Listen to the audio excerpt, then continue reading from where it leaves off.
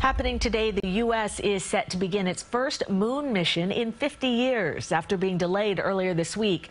NASA's Artemis rocket is set to launch an uncrewed trip around the moon. CBS 2's Skyler Henry live at the Kennedy Space Center, where the rocket is being readied for takeoff this afternoon. Good morning, Skyler. Hey, Cindy, good morning to you. Well, a few hurdles for NASA this morning as they attempt to have this second launch here on Launch Pad 39B. For one, they've noticed a few leaks when they are trying to fill the liquid hydrogen in this rocket, so much so that they had to do what they call a stop fill, ultimately trying to put this liquid hydrogen back in manually. And then ultimately, if everything works out, if they notice that there are no more leaks detected, then they will try to catch back up to their prepared timeline on this historic mission.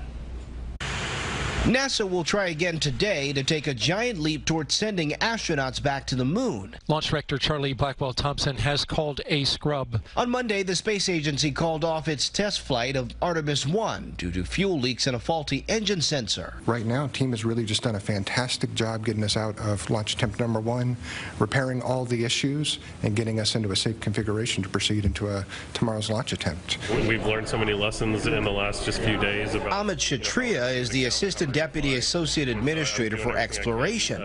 Right now, he's thinking all about all the hard work that's gone into building the rocket, but that will change at liftoff. Do you think about, okay, what happens once this gets off the ground?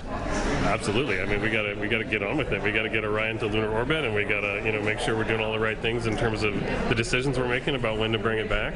The rocket is NASA's most powerful to date. On top is the uncrewed Orion capsule, which will one day carry humans back to the moon. This is a test flight. Before you put humans on it, you stress it and you test it.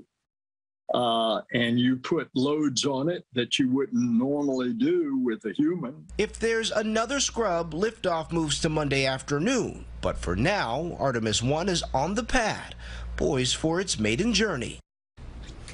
So a couple of things we should mention in the last half hour. NASA says that teams have completed pressurization of the line and restarted flow of liquid hydrogen to the tank. So good news there. Fingers crossed that they don't notice any more hydrogen leaks as they continue to try to catch up to their timeline. But as for the weather, forecasters say that it will be around 60% in terms of perfect condition for this launch to happen at the start of this window, which is slated for 2:17 this afternoon. Ironically, in the back half of this window, the chances for the weather conditions improving go up to about 80%. So if NASA can get through these hurdles, Mother Nature is certainly on their side.